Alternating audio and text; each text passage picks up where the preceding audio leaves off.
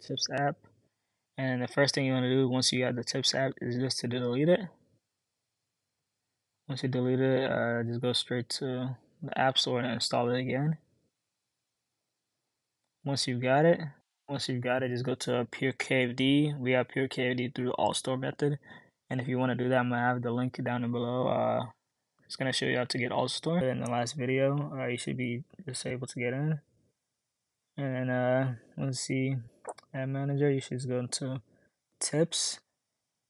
And since I already got it, it doesn't do it, but your tips should crash. If it doesn't, just restart and then do all the steps all over again. That's it.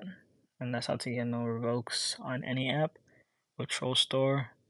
And I am on iOS 16.4.1. Show you that I am indeed on iOS 16.4.1. And yeah, that's how to get Trollstore.